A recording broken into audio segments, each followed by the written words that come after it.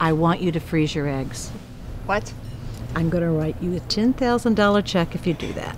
I'm not thinking about eggs. You're 37, your life is half over. When are you gonna think? My life is half You started. don't have a man, or a house, or a career that anybody understands, and you gave up that wonderful advertising job. I sold cigarettes to and move chicken. across the country, to go to like some kind of screenwriting school. It is for film school. I've told you a age 1,000 times it's a 35. fucking film school in which screenwriting is taught.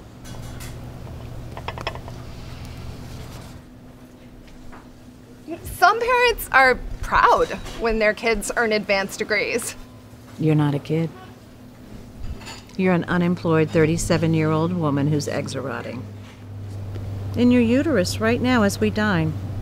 Crotch rot. Thanks for breakfast.